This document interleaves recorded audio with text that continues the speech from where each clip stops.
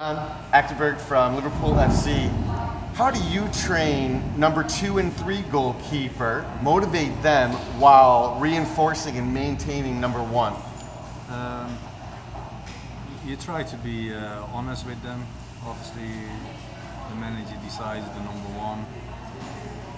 The boys are also clever enough, but I try to treat them all the same. So I give them all three the same information, and I think the goalies we have, they're all pretty good.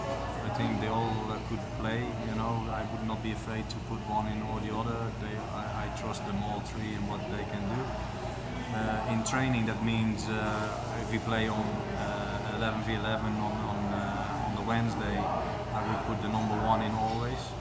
But then the number 2 and 3 they would rotate, and then the other one in the team and one work with me.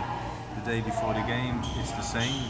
I would work the number 3, 4 and 5 with me before training. Sure. And then put 1 and 2 in to do the match preparation. And the week after, I put the number 3 in with the number 1. So I keep them also happy and ready, and you know, and you be confident with them as well, and tell them what you think. And you know, for me, it was pretty easy this year with the quality level I had of the goalies. They work all three really hard. There was no discussions or nothing.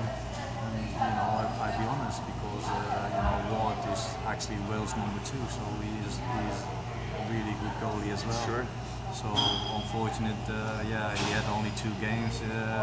One in the cup where we lost, but played really well, and one in the Audi Cup where he played for the final against Atletico, where he played well as well. So you know, Simon and Lolly have played the major of the game. So, but I tell Ward as well, like, you know, if there's any issue, we have all the goalkeepers been fit this season.